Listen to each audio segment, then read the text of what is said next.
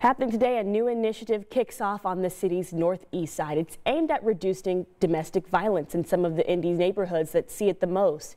According to the state domestic violence report, parts of the northeast side near Brightwood, or the 46218 zip code, see the most domestic violence related calls in Marion County.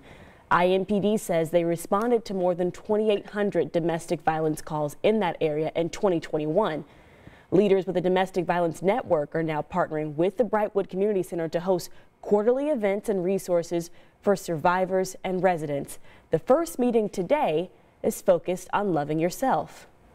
We really wanted to focus on loving yourself first and doing some self-care. So we're doing that. So this is part of a series that we'll be doing throughout the entire year, where we're intertwining domestic violence prevention efforts as well.